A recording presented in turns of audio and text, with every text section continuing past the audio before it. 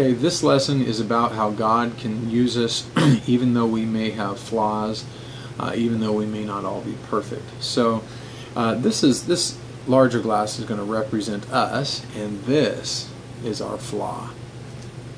Maybe something big. So I'm going to put this inside of here. I think you can clearly see that inside there. Can you see it? All right. So we have a flaw inside of us, and God, how can you use me when I have something like that? And again, this is not something pertaining to salvation. This is not talking about that I have sin in my life.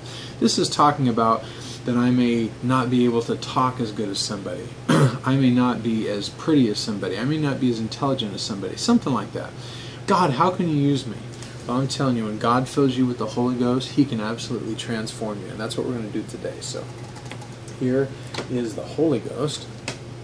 And as it fills our lives, you're going to see something magical begin to happen.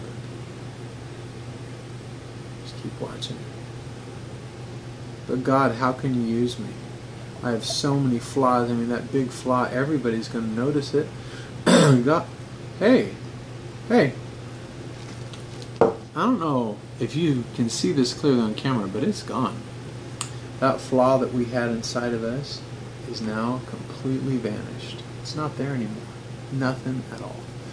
That's because God can help us become something more than we are. He can take away the defects in our life and make us something amazing.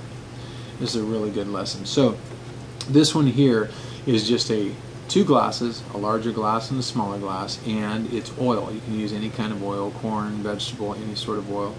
And when you pour it in, there's some science in there that I really don't understand, nor, sadly, do I care too much about. But when you pour it inside, basically there's something with the light that it completely hides that inner glass. So it's a really cool object lesson, something fun to do with your class. You kind of have to do it with a smaller class because it's kind of a close-up lesson. But it's really neat. Try it at home.